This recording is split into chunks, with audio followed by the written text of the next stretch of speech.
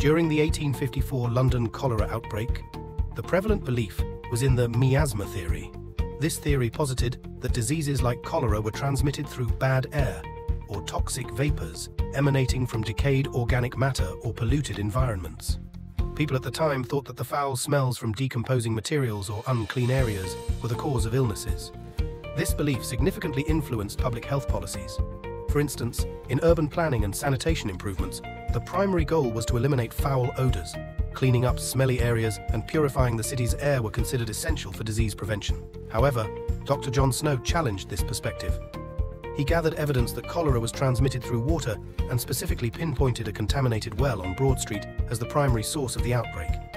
His findings raised questions about the miasma theory and paved the way for a modern understanding of disease transmission. Snow's research later became fundamental in preventing and controlling waterborne diseases like cholera.